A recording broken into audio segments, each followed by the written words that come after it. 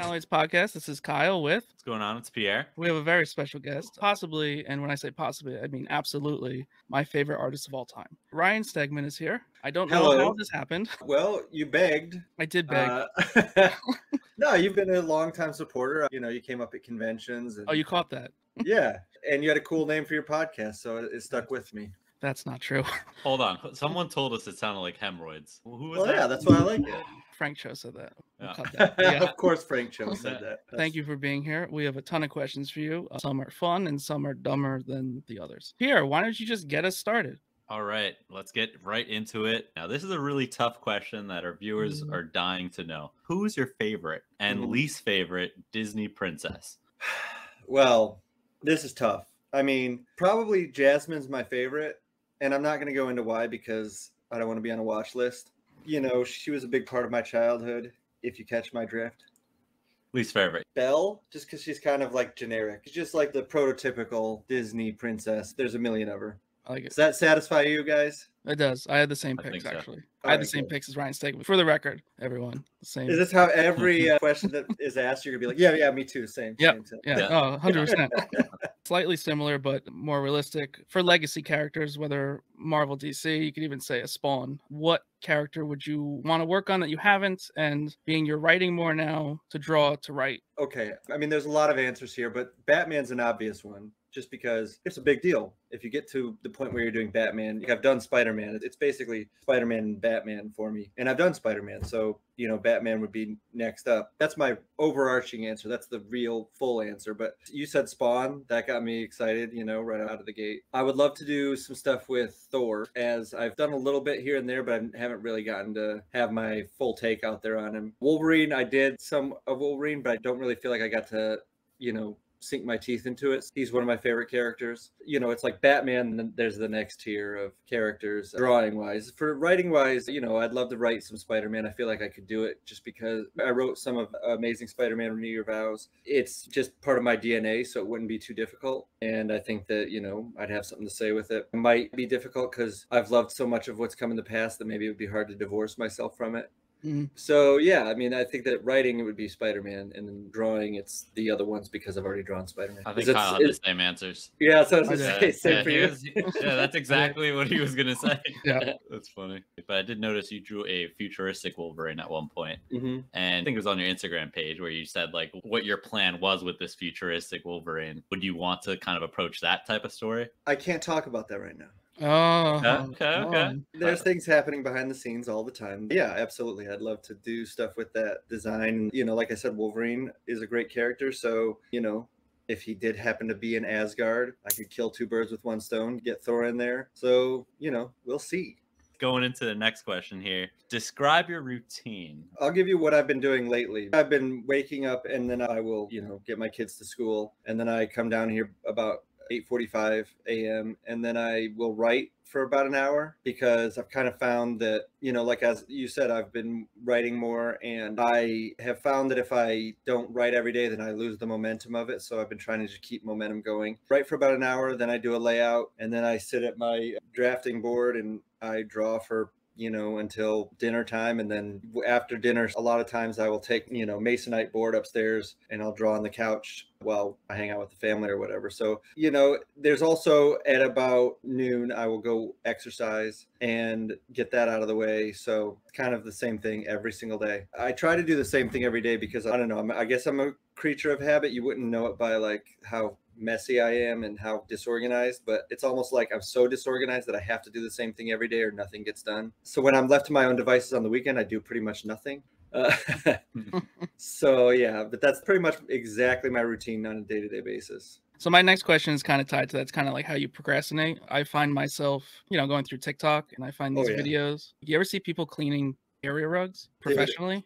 Any of those cleaning videos are my so God. mesmerizing. Or like the toilet ones. The toilet ones are a little like, how are you wasting that much product? Like, how are you not arrested? You're making like a chemical bomb. That can't be healthy. I will get sucked into stuff like TikTok, or I do Sudoku puzzles, crossword puzzles. I'm big into puzzles just in general. It's basically ends up being, yeah, if it's procrastinating, if it's like the thing where you like, how did I just lose an hour? It's always messing around on my phone doing puzzles or whatever. Other than that, I watch TV with my kids and I watch quite a bit of basketball and football, whether it's because I end up playing on my phone or, you know, whatever. I basically can only watch like 1 hour of TV a day, which is a huge bummer because I used to really be able to get in some good hours. Right. But, you know, I've got an 11-year-old and an 8-year-old, and I have to work all the time. So most of my time is spoken for. Like when I go up to eat dinner tonight, right?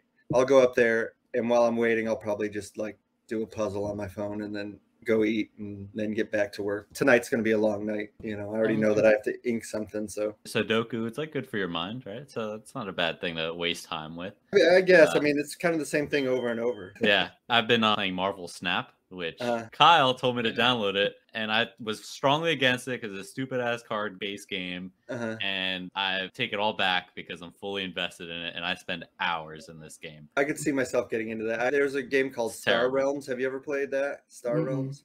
Basically a card game RPG, whatever. And I would play that with my wife, and then I found out there was an app with it, and then I just started playing it constantly. And like I always end up having to delete these apps because I'm like, I can't play this anymore. This is insane. So yeah, I could totally see Snap getting a hold of me. Yeah, Words with Friends and Snap. Those are my vices. Oh, yeah. It's not good. Not good at all. I'm sure you've been asked the question before. Artists, writers, people that you like, that you draw inspiration off of. We know that. But what about any new up-and-coming artists that you're kind of a fan of? Well, that depends on your definition of up-and-coming because, like, you know, I'm friends with Daniel Warren Johnson. He's younger than me, but he's kind of, like, arrived, right? Yeah. He's been there. Yeah, this is a funny question because like everybody that I think of as up and coming, I just forgot that I got old and they're now old too. But I've talked to Justin Mason a few times. He's a really good young artist. He's doing some stuff at Marvel that's really cool. Tom Riley, I know, is a young guy. He's really good. Off the top of my head, those are the ones I can name. But, you know, I'm sure if I was paying closer attention, again, like I'm distracted by my own children all the time that I miss so much of what's going on right now. So those are the two off the top of my head, but I'm sure there's a million others. Do you ever see yourself like pulling some techniques or adding something from newer artists that you're seeing? Of course. I mean, you're always pulling from people. The way that I generally read comics is I'll read a bunch in a row, the same one. I don't read them week to week. And then I feel like any eagle-eyed, you know, reader of my stuff would be able to pick up what I had been reading at that time. It's like osmosis. It just starts coming out in your work. It's almost like I'll get to a point where I'm like, all right, Ryan, draw like yourself. Stop doing this, you know, this new thing. But it's impossible to not have that happen most of the time. Is there any new techniques that you could kind of explain roughly that you picked up that are now like a daily use kind of thing? Yeah, no, I mean, I've been watching some of David Finch's YouTube videos. I found that sometimes if you're like really struggling to stay at the drafting table, because you're just like, I don't want to do any more work. If you find somebody else's drawing video and just sit there with it, it'll keep you motivated. And I've learned a lot. There was an episode with Eric Canetti that he taught me some things that really, I just was like, my mind was blown. He talked about how he thinks of everything as balloons, which I've stolen now. Like even the figures, they're like 80% full balloons. The water would move as they move, and that kind of like gives you these bulges and all the things that make it look like it's in motion. And I tend to be more of like I know the anatomy inside and out. So it's fun to like learn a new technique that takes me out of reality and gives me the chance to, you know, really play around. You know, Finch was just talking about the way that he does pull-outs with his pencil when he pulls out the line from the shadow, and he starts in the shadow rather than right on the edge, which is what I used to do. And it does make you like more, you know, fluid with everything. So it's little things, but, you know, they add up over time. And I feel like I'm always adding new techniques and stuff to what I do. I feel like you might even probably run into artists using your techniques at this point too, right? Yeah, I mean, that's one of the few things cool about being old. You know, we missed all these conventions because of COVID. And I was at New York this year, and it was like the first time that we had like a really big Marvel party, and all the foreign artists were there and stuff. And I walked in, and I don't even remember the name because I was probably a little bit sauced. But I walked in with Steve McNiven, and this guy comes running up and he's like, wait, you're Ryan Stegman? He's like, you're the reason I draw comics. And this happened several times where they're like, you're Ryan Stegman? I love, you know, like these young guys coming up. And so that was really cool because like when we started Venom, that's kind of when, you know, things kind of escalated to a new level. So I wouldn't say that that was like the norm. And it just happened several times at this last show. And I was just like, oh man, I mean, this is like really cool, but also like, I'm the old guy now. Like these young guys come up flying up to you and you're like, oh yeah, I used to be you. You know, I was running up to, you know, Steve McNiven or Olivier, you know, like the guys that I really admired and doing the same thing. So It's pretty cool. Yeah, I do have to say, as much as Kyle's like a huge fan, I think honestly your work on Venom, the artwork, and Donny Cates writing, whatever, it did pull me in for sure into comics, because like for a while I didn't read anything, just here and there, but that run fully brought me back into comics. Like now I'm spending way too much. To the point where my fiance definitely called me out on it. She's like, "What are you doing?" And I was like, "I don't know." I had to sit down and look at everything. I was like, "Wow, it got out of hand real quick." I do think that sometimes, like we have the KLC press, and some of the guys will come on. They'll be like, "I just started collecting comics, and now I have all the," and I'm like, "Are you married?" It changes the dynamic for sure. Yeah, my wife, she's always like, "You're gonna have to put that in a box and put it in storage," and I just keep building new shelves so that I can store more stuff. That's it, more shelves. Yeah, that's the answer. I put stuff away and then I'll find it years later, like, oh, I didn't know I owned that. That's cool. Yeah, it's always fun. I have like these bins behind me. It's all graded books. I mean, New York, I sent like 15 books out. I purposely didn't do fast track because I'm like, I don't know where to put them. So you keep them as long as you want, but I want them. Just I have no space right now. Right. Absolutely. Yeah. So next question about the Spider-Verse. That's very prevalent right now. You've worked on a few Spider-Mans in the past. Looking at Spider-Verse now, any versions that you have in mind that you'd like to create one day, or maybe even throw into the Spider-Verse currently? I mean, I think there's enough of them at this point. There's always room for more, apparently. There's a dynamism now. I find that I really enjoy creating villains more than the heroes, just because I already love the heroes, you know what I mean? Like, I didn't create Kane, but I really enjoyed creating a new look for a Spider-Man. So that's fun. But as far as new ones, I don't know. There are just so many now. Just let me create more villains. So Superior Spider-Man's kind of, I would say, what really introduced me to you. How much influence do you have on those costumes? On Superior Spider-Man, I didn't really have any, because when I came in, Ed McGuinness had designed the original costume, and then Umberto had designed the second costume. I was the young new guy at the time. I wasn't going to come in and be like, I want to design it, And I liked what they did, honestly. So yeah, really on that one, I was not involved in that process. But, again, like it was just a dream come true to get to do it. I think technically the first time I started to stalk you, and I have it on video too. I've posted on our story once in a while, but not you were doing... at all. No. You were doing little, remarks, and I have you on video, and you were talking about like you want to do Punisher with a bandana on. Like whatever conversation, like that's what we caught, and that was the snippet. But yeah, he should always have a bandana for sure. I want to talk more about Superior for a second. More so like when Superior wrapped, like the feeling you had of concluding that run versus the feeling when Venom concluded, because then obviously you moved on to Vanish. So just I guess the difference in feelings from wrapping that big run to the Venom giant run that it was. Well, Superior Spider-Man was different because I wasn't on it as long. That was probably about a year of my life, maybe a year and a half. Whereas Venom took up the better part of 3 or 4 years. But then again, like Superior Spider-Man, I was continuing to do Marvel stuff. So I went and I did Wolverine and Inhuman and all that, like kept doing different series. And I would say that was a little more difficult because what was coming up, I was so uncertain. But when I left Venom, I felt like we said everything we wanted to say, and we already had this new cool project that we were working on. So I really just felt like excited to get into Vanish. Again, like Superior Spider-Man, I kind of, I was offered a Wolverine #1, you're kind of like, how do I not do this when I'm just coming off Superior Spider-Man? Right. But at the same time, there were still doubts, like, but I really love Spider-Man. Maybe I should just stay here. This one, it was like Venom, we were done with it. We told the whole story. Right. I just kind of felt like, that's it. That's a wrap. Let's move on to the next thing. And, again, like I said, we had the new cool thing. So it's probably easier than you would think because, I'm just sitting in my basement making this stuff, and, you don't really know how much it's affected people, or, other people, think about it in this sort of romantic way, but I just kind of lived through it, did all of it, enjoyed it, finished it, and moved on. It's fair. I like that you use the word romantic. Like I didn't like purposely put Superior behind me or anything, nothing like that. All right, so I have a bunch of tattoos, right? So you can't really tell because I'm wearing all this clothes. But when I go to my tattoo artist, I like knowing what style they like to do because I want them to feel good about the art that they're about to ink. When you're presented a project and you're given the freedom to do that, do you feel like that's when you get to be at your best? Yes, I think that, that's kind of one of the cool things about comic books is that you get the job because your style is palatable and people like what you do, but you're not expected to draw a certain way. They just wouldn't hire you if they wanted somebody that drew a certain way, that drew differently than you. I kind of always feel empowered when I get on things, sometimes too much. I feel like when I did Inhuman, I kept changing styles just because nobody was telling me not to. And I was messing around and trying different things. And then I've found that doing Vanish, even, I've improved a lot as an artist because I do have that freedom to do whatever I want. And I don't have the history of other people working on the book prior to me. This is my world. Anybody that draws anything Vanish related from this point is basing it on what I did, which is really cool in the first time that I've had that experience, and I feel like it's helped me grow a lot. But at the same time, as long as people are responding positively to what I'm doing, I feel like I don't want to change. I already am a very commercial minded, so I'm drawing the way that I want to draw, and people seem to be responding, and that's all there is to it. Don't change it if it ain't broke. Right. Or just change it a bunch and get mad at yourself. Whichever works best. Yeah. Whatever you say. I know Kyle will agree.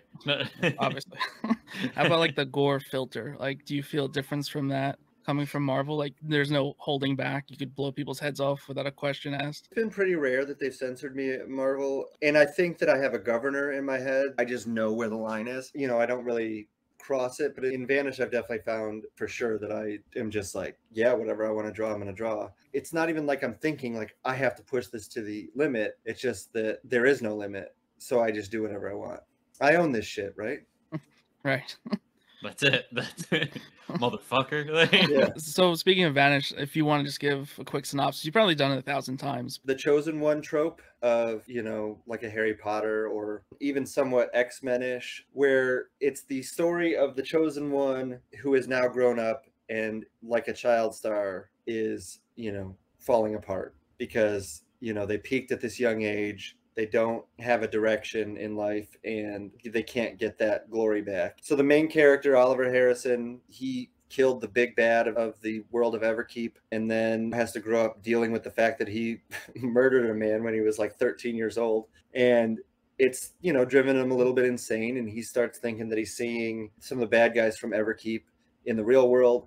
And he starts going on a mission to hunt them down. And it's kind of like Harry Potter meets Inglourious Bastards, meets The Boys, is what we say. Yeah, it's pretty crazy. So is there anything you're doing differently with your art on Vanish that you haven't done before? Personally, we really like the way you made effects for the glamours. And in issue 1, we noticed there was some blur effects. There was selective focus. Yeah. I mean, the selective focus is Sonia, the colorist, and Frank colored Venom, and he's one of my favorite colorists of all time, and so is Sonia. And they just kind of have different ways of doing things. Frank, we would have loved to bring him along to Vanish, but he didn't have time at the time that we started. But Sonia, she did my Renew Your Vow stuff, and I've been trying to get her back to work with her for a long time, and finally was able to get her, and she brings that stuff to the table. But the digitizing effects of the magic was just kind of a fun way that I hadn't seen magic really, I hadn't seen it used that way before. The only thing that I would say that I've changed in my art from Venom to Vanish is I've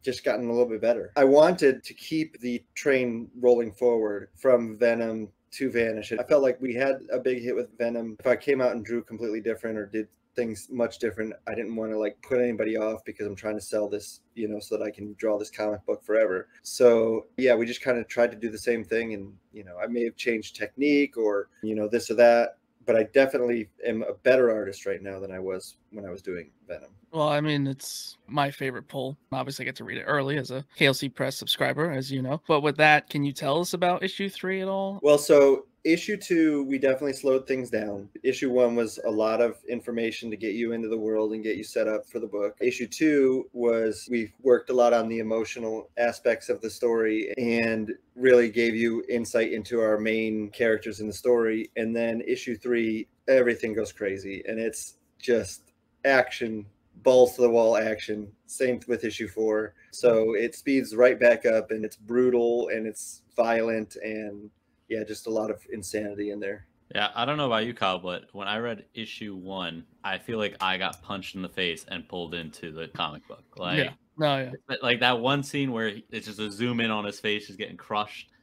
Oh yeah. That moment, I was like, okay, let's do this. What is this comic book all about? Definitely excited to see where this is going, especially issue 3. Yeah, it should be cool. I mean, I'll be interested to see how people respond to it because it's Like I said, it's violent, but it's exciting. It's an exciting issue. As you might have heard, Kenny Porter has come on our show 3 times now. That's too many, Kenny. Yeah, I don't know why he keeps coming back. He actually asked the last time. I was like, wait, you want to come back? I love Kenny. Yeah, Kenny's the best. But you recently announced that you're going to be doing the Schlub with him. I guess the question is, if you could give us any more tidbits and then just how it is writing with Kenny. I don't want to give away too much. Yeah, I mean, people can go to klcpress.com to see the preview pages that we put up, you know, with Tyrell's art, and we're going to put out some color pages soon. But working with Kenny is amazing. I mean, nobody's more professional than Kenny. Kenny has a day job still. He's writing at DC. He's writing an image book with me. He's got all these irons in the fire, and yet he still goes to his 9 to 5 and does his day job. And if he says he'll have something to you that night, he will have that thing to you. It's kind of a perfect combo because, you know, for this particular book, I had the concept and the characters, and I had started writing it actually. I was going to write it myself before I ended up taking Venom and doing that. So then I handed him all the material and I said, you know, you're a better writer than me. Could you help me with this? And then we just started, you know, spitballing and going back and forth. And, you know, like I said, he just plows ahead. I almost have to keep up with him, even though I have less of the heavy lifting on the individual issues. It's more like we will talk on the phone. I ramble a bunch of crazy ideas. He'll throw them back at me and we kind of morph them into something, and then like 2 days later I'll have a script, and then I go through and I mark that up and add my stuff, and then, you know, we just keep going back and forth doing that until it's done, and it's been working out great. That's pretty cool. But what you're saying is we should try and get him fired, like make like a hashtag of get Kenny fired so he can do this more. He needs more time. Oh, get him fired from his day job. On the Schlub, I definitely threaten him to fire him all the time, but that's just because I'm a jerk who thinks it's funny to do stuff like that. Yeah, no, he doesn't need to get fired. We're working on it. If the Schlub makes enough money, maybe we'll do like a campaign. That'll be our advertising campaign, like get Kenny out of his day job. If you buy enough copies of the Schlub, Kenny will quit, because that's kind of the idea. We're hoping that happens for him. How about any other writing projects? I'm sure you can't tell us, but I have to ask. I have to try. Vaguely speaking, I'm working on something that I'm writing myself right now. And I'm always involved in the writing on Vanish. You know, that's another situation. Like on Venom, I was very much I could throw in ideas here and there, and then, you know, Donnie would take them and run with them. But sometimes on Vanish, I'm just doing whatever I want, and then he works to what I do, and, you know, I've dialogued some of it and, you know, all that. So, but yeah, I tend to do a lot more writing going forward. I found that I kind of enjoy it. Who knew? No, yeah. Do you think you'll ever do a book where you do both? Yeah, I'd love to. That would be something that I'd be very interested in doing for sure. Yeah, I mean, writing for an artist is cool, but I found that, you know, like I said, like some of the Vanish or even in Venom, when I would get the pages where I'd just kind of get to make up the 10 pages in a row of fighting, or in Vanish, you know, basically we just kind of plotted out an issue and I'm writing it and drawing it. And I found that I tend to get very creative with the layouts when I do that, because I'm in control of everything and I'm beholden to no one. So it's another level of freedom that makes you try new things. What issue is that? Just out of curiosity. Well, let's hold off on saying that. Okay. Let's pass. All right. We do try and get spoilers. Like, we're really annoying about that, but we've actually never been successful, if I'm being honest. No, not once. No, I'll say it. It's issue 5. We got it. Yeah. I've done a lot of the heavy lifting. We did it, Kyle. Issue 5. All right, cool. I'm excited. Issue 4 has a lot of my own flourishes as well. So do you feel like, I guess so far, right? Issue 1 and 2 is out. Issue 3 is coming out. What have you kind of added to it? Well, I'd have to think, because you guys haven't read issue 3 yet. So I don't want to say something from issue 3 or 4. Well, for example, this is just a very brief example, but, you know, Baron Vanish, when I designed him, he ended up having those spider legs that come up around him. Now, that had nothing to do with the story at that point. But once Donnie saw it and we started talking about it, that became a whole thing that is now part of the story, you know, and I started throwing out ideas about why they were there. Yeah, it's just kind of stuff like that where I'll do something and he'll just be like, oh, that's a good idea. That was a good idea. I didn't even think about that. And then he, you know, calls it back later. No, it's funny that you mentioned the spider legs, because that was like something that I noticed. Like, I feel like the texture on the spider legs and then just the guts, the line work, everything's been pretty awesome with that. Well, thank you. Appreciate that. Are you beginning to prefer independent work? It sounds like you are. Yeah, I mean, there's definitely things that are fun about working for Marvel, obviously. Like, I have had nothing but a good experience over time working there. But, you know, yeah, it hits a little bit different when you own it and it's your baby And like I said, again, like nobody having done it before you and you getting to kind of make everything up yourself is very liberating, and also getting fan response and feeling like they're not just liking this book because it's got Venom in it. They're liking it because they like me and Donnie's work, you know, like what we've created. So it's pretty cool to see. Yeah, for sure. If you could choose one, symbiote, signet ring, or $10 million. Oh man, I'm gonna take the 10 million. Wow. I was gonna make it less to make it more challenging, and I was like, what's $1 million anymore? I need about 15 million to be able to just do whatever I want for the rest of my life, right? So 10 million gets you pretty close to that. And the signet ring, I guess I could just manifest whatever I want, but you can't manifest a vacation, right? Unless, I don't know. This is a tough question. Come on. Definitely not a symbiote, though. I mean, those things are weird. They get all up in your head, and maybe you're into it. I don't know. Yeah. Hey, eat a person. It's not that big of a deal. Yeah. It's in right now. It's the trending Netflix. All right. So up next, name that chain. No. All right. Great job. We know kids love chains. We know you love chains. You love drawing chains. But how well do you know chains? And that's a general theme of this. Oh my God. Yeah, I'm sorry. It's a chain game, a game of chains, if you will. So I'm looking at my own drawing of Spawn from the cover of Scorched number 1 or 2 that McFarlane inked. All right. So not a strong start for Paneloids. Yes, you're correct. It is Spawn. And it's my drawing. It is. Yes. It is. I tried. Some will be really easy. Some will be kind of obnoxious. Boom. Whew. That got a hand holding a chain. Is that the Batman Who Laughs? Oh no. All right, we are on a roll. That was good. That was good.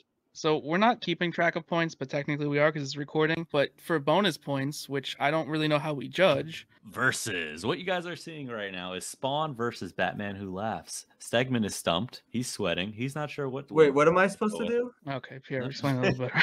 Well, he actually doesn't know what he's supposed to do, so let me explain it now. We don't necessarily have a goal here, but Spawn versus Batman Who Laughs, which one wins? I'm going to go with Spawn because he's from freaking hell. And also, the Batman Who Laughs pissed me off because we came out with Null before Batman Who Laughs, and then people kept asking if we were inspired by Batman Who Laughs when we made Really? Null. I've never heard that. Like, what? Yeah, I've never heard that. I think they were very close to being concurrent, but neither of us had seen the other one's character. Batman Who Laughs basically is like a Judge Dredd villain. Yeah. Kind of. Yeah, I mean, but he's cool looking. I have no ill will towards, the actual design. I think it's awesome. Now we hate him. Yeah, there you go. Paneloids listeners also hate it. Yes. Yeah. So we spoke about bulges earlier. We decided to throw a bulge in here for you. So bulge with the chain. Name that chain. That is Luke Cage. All right. That's fantastic. Right. He's got a great bulge. Oh, here's another chain. Kind of a bulge, but different type of bulge. I think this is going to be Beta Ray Bill. Oh my God. Is that your final answer? Dun, dun, dun. Is it Thor? So it is Thor in a very unseemly costume with a chain, apparently, to the hammer. Did you notice? Go back one frame there. 4 fingers. Oh, yeah. He's holding it a little differently. I hate this. Yeah, it's pretty bad. This is a crazy design. Thor 502. Versus, we have Luke Cage versus Thor. But, I mean, there's obviously a winner here, but if you want to judge them by their outfits, that might be a better versus. Outfit-wise, we're going with Luke Cage, but Thor obviously would win. God, this is such a crazy drawing of Thor. Yeah, I'll email it over in case you want to make a wallpaper or something. Why is his stomach out? It doesn't make sense. It's not. It's not okay. Crop shirts were in. Cosmic Ghost Rider. Okay, that was a little too easy. I'm sorry. Yes, and how about this one then? Oh. Huh. Oh. This is the clearest screen grab I could grab of this. Is this a Ghost Rider character? Like, is this a nullified Ghost Rider? It is a Ghost Rider. It is some kind of symbiote. So what you guys are looking at right now for the people at home, there's a hook in his hand and there's a bunch of spikes and there's a lot of black and there's some red and there's some chains. That's the best way I can describe it. It's Venom Ghost Rider? It is a Venom Ghost Rider. And there's one other character mixed in there. I guess the real guess is who is Ghost Rider and Venom attached to. Who is it? Now you're confusing me. Yes, I'm gonna show you. It's all three. All Combo right. pack. All right. I should have guessed that. Combo pack of Red Hulk, Venom, and Ghost Rider. That's right. We stumped you. We should just start doing stories called like it's just 3 characters mashed together and see what happens. Yeah, that was my theme with this versus here. Was let's just mash everything together and. I have to go with Red Hulk, Venom, Ghost Rider because Okay. he's 3 characters and Cosmic Ghost Rider is just, well, kind of 2 characters. Okay. Right? I'll tell Donnie Kate she chose someone else's character. That's fine. Oh, chains. What am I supposed to say to the people out I don't know. here? Someone as pale as I am. Very pale, almost ghost-like. Looks like Casper in chains. The very muscly Casper. This is either a Frank Quitely drawing or an Aaron Cooter drawing. That's my guess on that. I didn't check into that like I should have. It's not Lobo, is it? Hmm? Yeah! And that is Aaron Cooter. I think that's Aaron Cooter. All Now, right. this one I didn't zoom in because nobody knows this, but I thought the balloons were funny. Pierre, if you want to read them in your best voice. Yeah. That was always your problem, meat rag. You were always daydreaming. Meat rag. Gross. Yeah. So what we have is a guy in a green shirt with chains. I can't imagine you guessed this one. It's actually from an X-Men comic, X-Men 2099, issue number 22 from 1995. This would be Chain Man, and those chains are really half-assed. Go They're not- vroo. But I guess Not I don't know great. how small this panel was. I don't know if he ever was in another panel. He has no powers. He just really likes chains, and his name is Chainlink. Chain Link. That's a cool We'll give it name. to you. And then obviously, I don't even know if you have to say this one. I don't think Chainlink's going to win against Lobo. Yeah, A lot of Lobo. chains. Yeah. Okay. Venom 200, the last page of my Venom run. One of my favorite panels of all time. He knows his art. He knows his art. I tried to get him. Oh, you have Um, it cropped? You have it cropped where you can't see? Donnie and I were in the window waving goodbye. Oh, were you really? No, Yeah. that's I awesome. don't know if I actually caught that before. Never caught Yeah, it. me and JP and Frank are in the other. That's such a cool little thing. That is cool. Mhm. My next slide's broken. So there's that. Chains. So you're not going to guess this one, but it was your character. I zoomed in, obviously. There he on the is. chain. He's beautiful. He is. It's a Beautiful. You fantastic would've guessed design. it. Obviously would have guessed it. But then, of course, now What are you choosing? You got Venom, Dylan Brock versus Oliver Harrison. I'm going to go. Unfortunately, I have to say Dylan Brock would win this fight because Oliver Harrison is so broken at this point. okay. So from this, you won. Yeah. That's fair. Now, Dylan Brock versus Baron Vanish. Unless there was a gun involved. That spoiler. Spoiler. Well, Yep. spoiler alert. And that was Name That Chain. I apologize. You did very well. You win. I don't really know what would have happened if you lost, but here we are. Anything you want to say about KLC Press and any upcoming releases you want to say, and then we'll set you free. Yeah, check out klcpress.com. There's a free option for the newsletter, or you can pay and get the PDFs of our books as they come out early. You get a discount in the Stag World shop, which has all kinds of variant covers for Vanish. You get a peek inside the process of us making these comic books, The Schlub and Vanish. Issue 3, when this is out, issue 3 will definitely be on klcpress.com. Go join and just sign up for the free one. See if you like it. If you want to join up for the paid subscription, do that later. But yeah, it's fun. All right. Well, I don't know how I could possibly thank you enough for giving a whole hour of your life. I'll We never hope- get it back. No, you're never ever gonna get it back. Nope, we It's took it's it. gone. Gone. We're You've gonna lost an keep it. hour of procrastinating now. That's it for you. And we're So, Sudoku tonight. I'll find a way. appreciate it, and it was really fun, and we hope to do it again. We're really a longtime fan, and thank you. Yeah, no, I appreciate it. Thank you guys. Yeah, thank you from us both.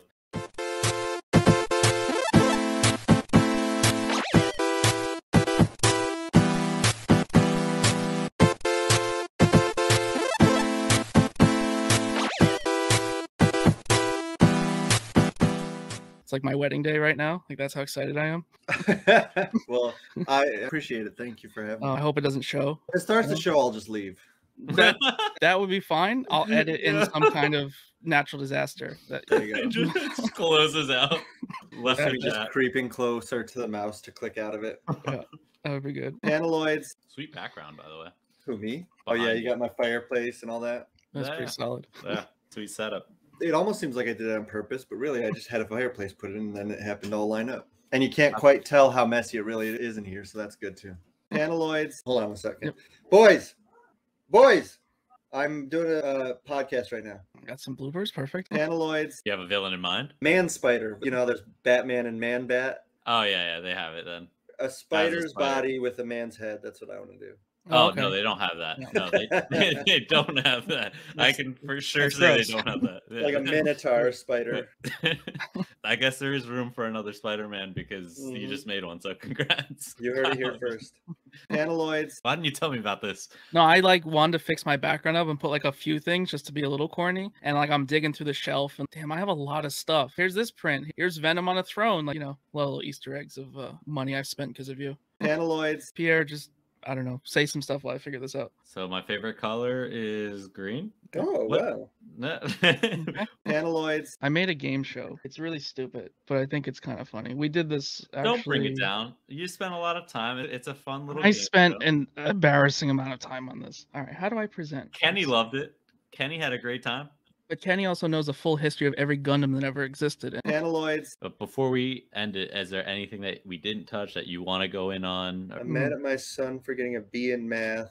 I'm really looking forward to having maybe a dirty martini. All right. I really thought that was important that we cover that. Pierre, what are you drinking this whole time, actually? I was a margarita, and I am done. I'm actually down for a refill, and my DoorDash actually arrived. So You're having a good night. Paneloids. All right. I'm going to go. Cool. All right, man. Thanks for real, though. That was fun.